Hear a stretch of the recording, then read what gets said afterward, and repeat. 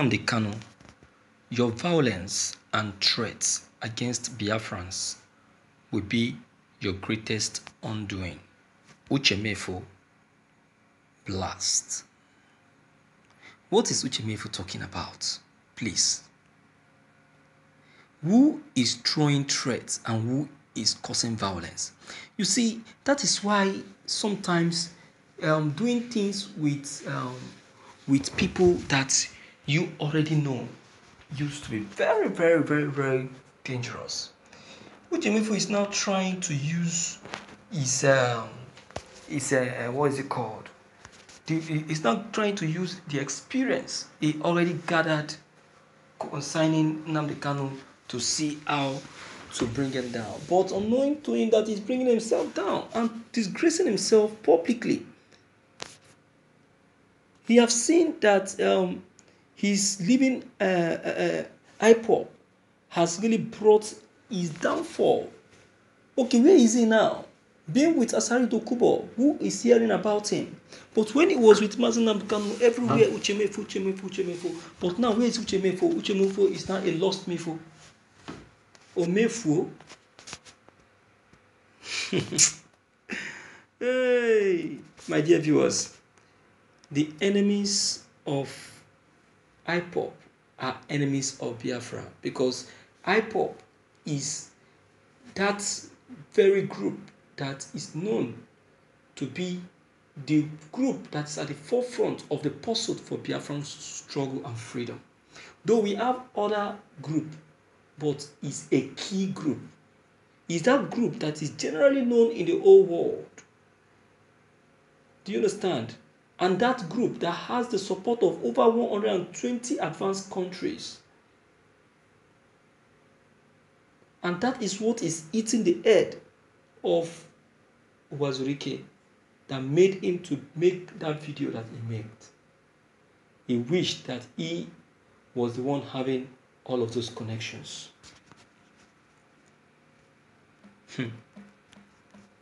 My dear viewers, it's good to appreciate good hands.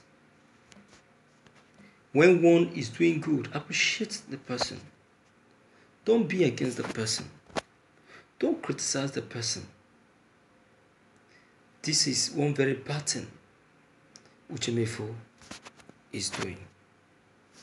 He's trying to use the little experience he has gathered while he was in IPOP to fight IPOP. Not knowing to him that it is a very bad experience, which he himself will regret in a lifetime because it doesn't pay. It doesn't pay at all. Whosoever that tells him that it pays is deceiving him. It's deceiving him. Okay, hear what he said. He said the struggle for the emancipation of the sovereign state of Biafra didn't start today. It all started in year 1967 when late General Ojukwu declared the Republic of Biafra, which led to the civil war that lasted for 30 months. After the war, with Biafran conquered. The same thing that led to the war in the first place is still happening in the country.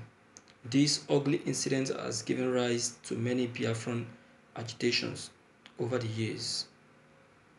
One of the first notable Biafran activists was a man called Mazi Raf Wazirike, who was the founder of MASOB, Movement for the Actualization of the Sovereign State of Biafra. We all saw all this MASOB of a thing started and ended with our leader. Another movement who seems to be gaining ground and international recognition worldwide is the indigenous people of Biafra IPOP, championed by their able supreme leader Mazi Nnamdi Kanu, who is leading the agitation from London. As we all know, Mazi Nnamdi Kanu is leading this IPOP family, using different principal officers at different levels to advance this particular Biafran cause. We also know that the ex-deputy IPOP leader in the person of Uche Mefor had a fallout with Nnamdi Kanu, which led to him doing and also being removed as the deputy leader. Nnamdi Kanu labeled Uche Mefor as a traitor and a saboteur who shouldn't be trusted in the ongoing Biafran struggle. Just a few hours ago, the same Uche Mefor came out to lambast Nnamdi Kanu, and below is what he said. Mazi Nnamdi Kanu, your threats and violence directed against Biafrans shall be your greatest undoing. That's a suicidal mission for you, unless you redirect or retrace your steps and set your priorities right. The records are there. As expected, many people reacted to that remarks from Uche Mefor. For me, I think that Uche Mefor made the above comments due to the way Mazi Nnamdi Kanu has been threatening many Igbo leaders who aren't supporting him in this Biafran struggle. We all saw the threats being served by Nnamdi Kanu to any Igbo person who is talking against this Biafran struggle publicly. As usual, many people reacted and are saying a lot.